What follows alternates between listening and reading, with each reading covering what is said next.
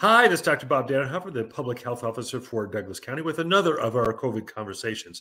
This is a time to talk about COVID and other things in public health. If you have questions, please send them to us at Facebook questions at douglaspublichealthnetwork.org. We have a good question this week that we'll talk about the use of Paxlovid. So in the world, we've got pretty good news when it comes to COVID. It's kind of flat. There's not a lot of new disease. There's still some disease in the Pacific Rim, especially in Japan, the Philippines, New Zealand, and Australia. The big unknown, however, is China. So China officially reports that they're not having much disease and very few deaths.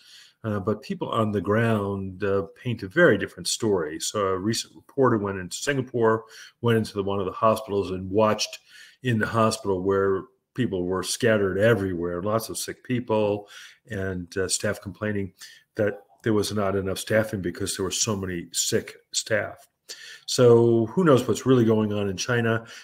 There is a report that there's lots of deaths every day and that the mortuaries are full. But again, officially, we know very little of what's going on. And this is important because in China, around this time of the year, they have Lunar New Year. And for many Chinese, they work away from their home villages. So they live in a rural village and come to work in the city. And they only get to see their family, for the most part, around the Lunar New Year. And the Lunar New Year is a 1 or 2 week celebration with lots of family and food and friends, and noticeably lots of travel. So there's going to be a lot of travel in China, probably a lot of spread of disease. And we'll see how that plays out. It may just be that this burns through the Chinese population, that they have hospitalizations and deaths. But by the time it burns through, there's enough background immunity in the population that they'll be done with this. So we don't know. In the U.S., COVID is pretty quiet. There's a little bit of increasing disease in the big cities back east. So we're starting to see a little bit of increase in New York, a little bit of increase in the D.C. area. And that may presage an increase for us in the future. But the rest of the country is pretty quiet. Oregon has been pretty quiet and very stable now for about 8 weeks. The number of hospitalizations remains low.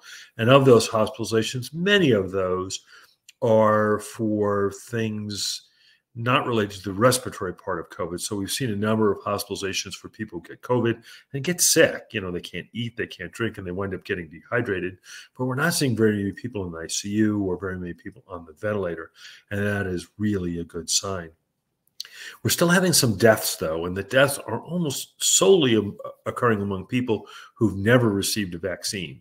In fact, we've not seen any deaths among people who've had one of the bivalent boosters, and that is really a good reason for everybody to go out and get their bivalent boosters. We think we could decrease our hospitalizations and deaths tremendously if everybody would go out and get that vaccine. That vaccine is free, that vaccine is widely available, and we've given now 20,000 doses in the county with no untoward side effects. So please go ahead and get your bivalent vaccine. One of the big things we'll be hearing about this week is about the new variants. There's one called XBB 1.5. Started in Singapore and is now spreading in the U.S.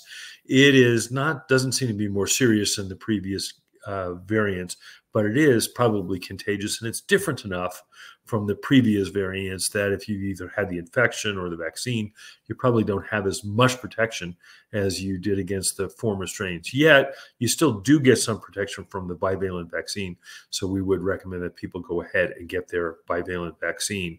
There's news all over the place, everywhere from XBB is going to be just another wave to XBB is going to be the end of the world. In fact, people have called it the Kraken variant. I think that's going a bit overboard. The other things that we've been seeing have been influenza and respiratory syncytial virus, or RSV. The good news is I think both of those have peaked nationally in Oregon and even here locally in Douglas County. So we're starting to see a decreasing number of people with flu, a decreasing number of people with RSV, and that is really, really a good sign. Now, unfortunately, for both of those diseases, we had an early sharp peak. And at about half the time when you have an early sharp peak, you're going to have another peak in 4 to 6 weeks. So it would not be shocking to have another peak of flu or RSV or both in 4 to 6 weeks because we did have that early peak. On the other hand, half the time there's an early peak and that's it. And so we may not see anything now. So right now, we're at a relatively low time in disease. And so that's a good thing. Again, the best things you can do: get a bivalent COVID vaccine, and go ahead and get your flu shot. And if you're sick, stay home. So the question of the week was, does Paxlovid still work? As we get all these new variants, do things like Paxlovid still work? Paxlovid does work. So Paxlovid works on the internal mechanisms of the virus. So when viruses invade your system, they take over the cellular processes of your cell to make more viruses. The cell then dies. Gets rid of all those viruses into the bloodstream or in the surrounding area, and then new cells get infected.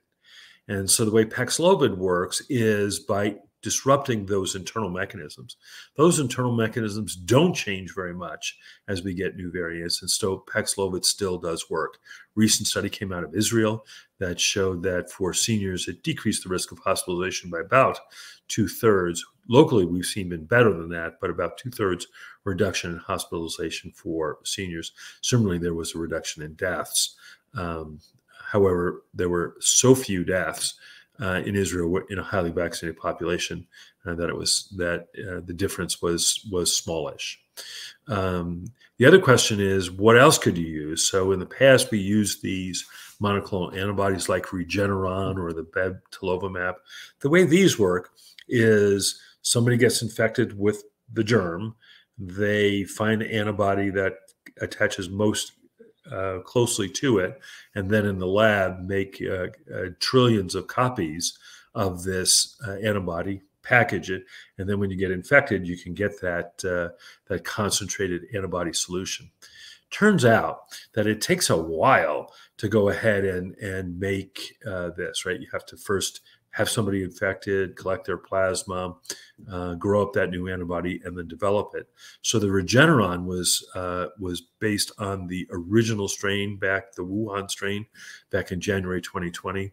It finally became available in small quantities in November, and not in big in November of 2020, didn't become widely available until the summer of 2021. These new variants that are out there, the XBB, only came up in the last 6 weeks. So even if it's still going to be a while until we have good antibodies against that. So the antibody treatments, they don't work. The other one is something called molnupiravir. Molnupiravir is an oral medicine. It doesn't work that well. It's not that effective at disrupting the cellular mechanisms. So if nothing else works, molnupiravir probably works a little bit, but it's not very effective. But the Paxlovid, still very effective, available at many pharmacies and clinics around town, free to the person who takes it. And really, we've not seen a lot of side effects from it. The Paxlovid does have some drug interactions with other drugs, so you do need to talk to your doctor about it. But we've generally been able to navigate our way around those. So again, overall, pretty quiet time for COVID. This is a good thing. We think flu and RSV are also decreasing. So we're expecting a pretty nice January. Of course, we don't know about February. We could certainly have an increase when the XBB spreads. We could certainly have a second spike of flu or RSV. But for right now, things are good. So go out, enjoy yourselves, and we'll see you again next week. Again, this is Dr. Bob Dannenhoffer, the Public Health Officer for Douglas County.